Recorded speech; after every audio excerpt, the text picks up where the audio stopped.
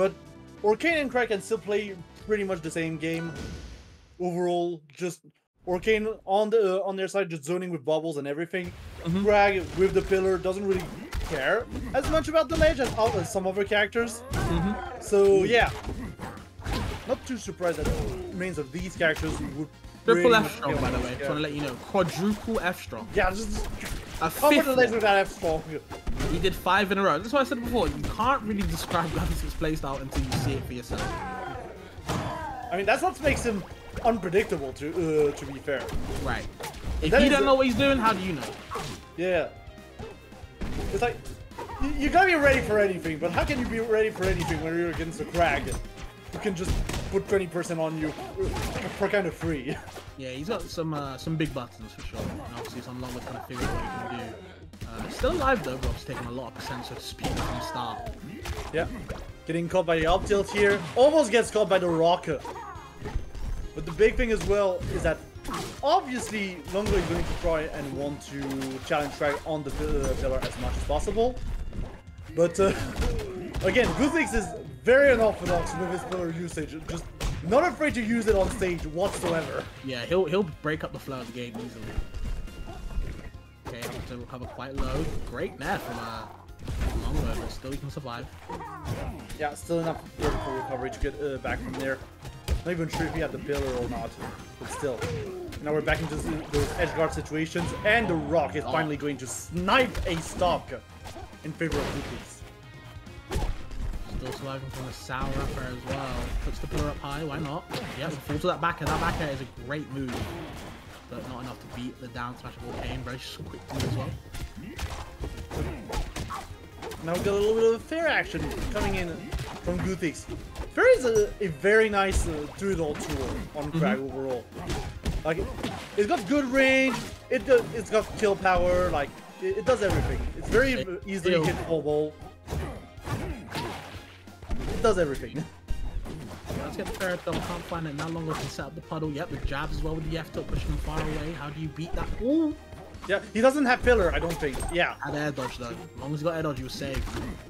Yeah, thank goodness for the air dodge and the F strong in neutral. Because why not again? Why not? Yeah, it was good. Are you really? It was very nice. No, you haven't.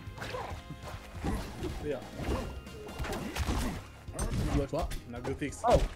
Cool. Trying to put on pressure on his shield. Again, with the up Bs just in the middle of the stage. Now, a lot of pressure in the down B here. Not gonna be quite enough to kill because Longo had the puddle ready in order to teleport back to it safely, but still. You're gonna win something.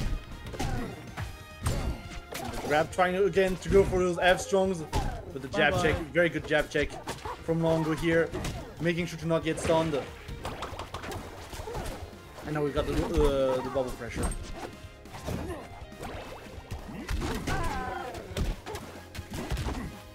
Okay, do a short action.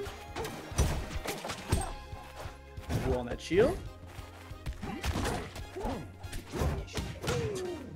Working low profiling the rock is always an interesting one.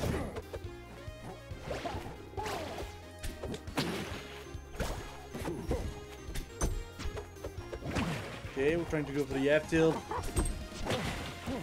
Orcane obviously trying to get the flow of the game with the back air to bubble bot. It's a lot of momentum. But here's Guthix coming in with the down throw into up air and stealing that stock away. And that's gonna be the first game to Guthix. Did Copter just peace?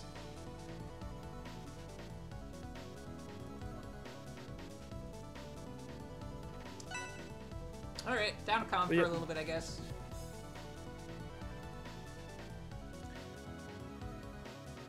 But yeah, obviously need a little bit of time to process what just happened on Longo's side. Like, I feel like you want to take it a little bit slower against the Kragg, just because Guthix has been pressing on buttons so much during that first game. Still, it was a close game nonetheless.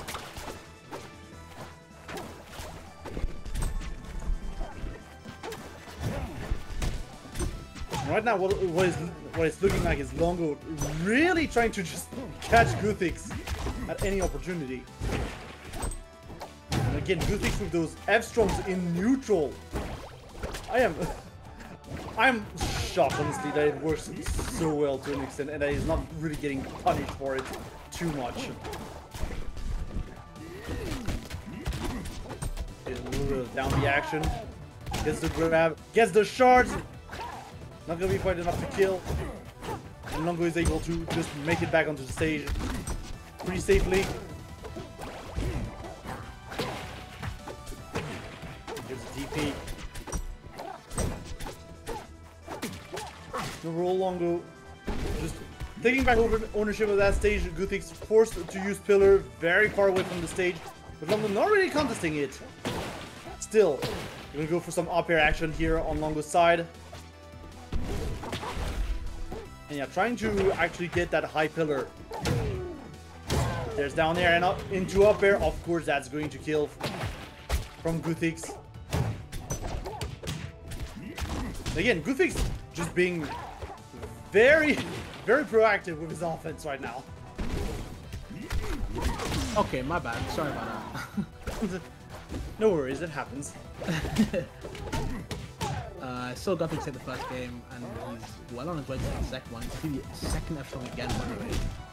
He just loves that F-Strong. He really does. He loves that F-Strong. Any opportunity that he has to land it, he is going to try and land it. Down B as well. He's been using aerial down B a lot. Trying to go for those spikes. Yeah, he really wants to spike. I think a big thing about Guthix is, even though I said it's hard to read his playstyle, he just loves reversals. He loves swag. A reversal. Yeah, he just wants to kill you off a hit as fast as possible. Yeah. It's like he wants to speed run. Yeah, Guthix has no time to give you. Yeah, trying to go for down strong. It's gonna be shielded, but we're finally going to be able to parry the dash attack. Again, Guthix trying to go for some interesting parries as well. Ooh, okay, I like that. 2 star back airs, can't get the final hit, unfortunately. And now goes for the special get up, has rock in hand. Gotta be careful when you got rock in hand. There's really nothing you can do. Yeah, stance change. Right now, what I'm noticing is that Longo is really struggling to just get in the range necessary to actually hit the Kragg. Like, you'd think Orcane would have no trouble at all with the Strongs actually getting into Kragg, the kill range for the Kragg, and oh my god, the F-Strong once again! He hits so many of those. Always the F-Strong. I think at this point we are going to need a F-Strong counter on Guthix's side. Honestly, yeah, I think it should be his thing. He just lands so many, and I think it's because of the slow, real slow startups. Obviously, people immediately spot dodge. Right? That's your initial reaction, is to spot dodge against those types of attacks. But with the lean back and the slow animation, it really does catch a lot of people. You just kind of have to delay your reaction. That's the hardest part, honestly. Yeah. Delaying your reaction is like the hardest thing you can do in a fighting game, I feel like. Because again, it's your reaction. You just want to press the button. Okay, to the side B. Yeah, I like that. Reversing it so you can't exactly get the right timing to parry it. You're catching you off guard. Yep, but Longo is going to be on a triple up air train, trying to go for a quadruple, but just a little bit out of reach here. A little bit of back air action. And yeah, this is exactly what we were saying. Challenge the Kragg on his pillar at all times. Follow him. But be reversing the way back down stage. Guthix is gonna find the zigzag and get him to confirm it. Catch him off guard. I feel like Upstrong is just buffed from the fact that you can really wave dash in the game. It's a really good option to discover platforms. For sure. Okay. Yeah, falling for the down strong. Yep. Holding on to the shield.